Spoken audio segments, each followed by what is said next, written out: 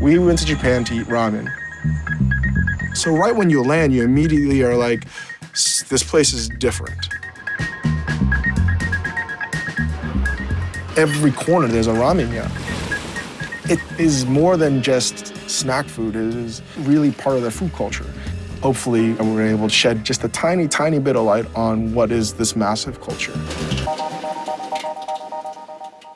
We knew we had ramen and ramen and ramen ahead of us, but we wanted to squeeze in a different culinary experience. And a culinary experience, I like to say, drinking your face off.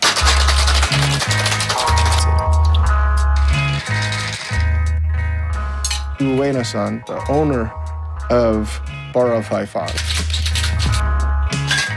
This amazing godfather of bartending. Ueno-san took Bar of High Five and he wanted to make it his experience and to push the envelope as far as possible. It's like a taxi driver. When you ask to go somewhere, you go. They ask me what to make, I make. Every aspect of culture, people get very focused in one thing. It's not zenned out, it's just part of their culture to just do one specific thing. And Ueno-san at Bar of High Five, cocktails, that's his universe. Do you make a pina colada? I do like a original style. Difference between usual one and original one is you don't use ice, so it doesn't get any dilution. Booze on booze. Sign me up. I'm not afraid of saying I love my pina coladas. But I don't put umbrella on it. It's okay. I have an imaginary umbrella. Okay, I'll take something with chartreuse in it. Yeah. Peter Meehan co-wrote the Momofuku cookbook. It's only taken me 5 years to get you to go to Tokyo with me, so. Yeah, well, I don't want to be caught with a white guy in Japan. I need a Danny Glover. And Peter Meehan's my Danny Glover. When we were here last time, there were like 8 of us, and you had to set up all the drinks. Everything's like a perfect pour, perfect measure. It made you want to drink a lot more. Who are the best drunks?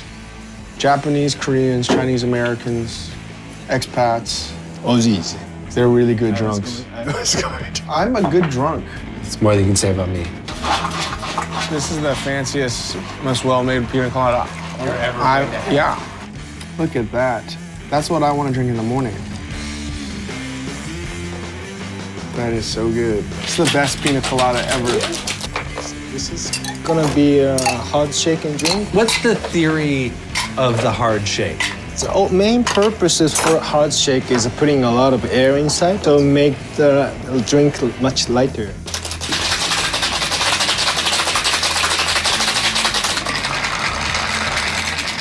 Ueno-san does all the simple shit, but he does a twist on it. It's so elegant, and it's just better. What am I drinking here? There's gin, there's chartreuse. Usually use a lemon juice, but I like to use lime juice instead because it gives you more flavor inside.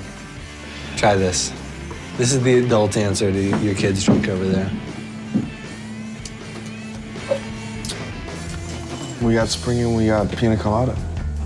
At bars in Tokyo, there's always a little snack given with the drink. That's just custom de rigueur.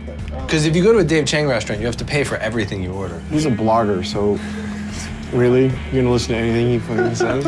When's the last time you wrote something that people read on a fucking blog? Oh man, this was really bad. This is getting dark fast. Ueno-san and the Bar of High Five were the perfect way for us to start off our journey in Japan. Kanpai, kanpai, kanbei. Thank you for coming. Thank you for having us. Thank you for having us. Thank you. All right, let's go get some ramen.